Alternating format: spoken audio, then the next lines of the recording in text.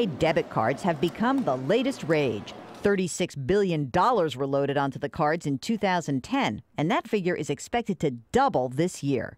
The cards have become especially popular with college students. The set amount of cash encourages financial independence, forcing kids to budget their money to ensure it lasts. But buyer beware. Prepaid debit card fees can be extraordinary. There are monthly fees, there are activation fees simply to start using the card.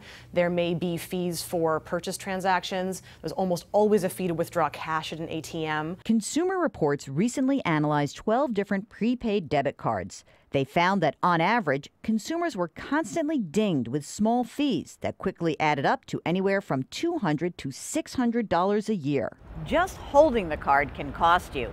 Prepaid debit cards like these charge non-activity fees of up to $19 per month.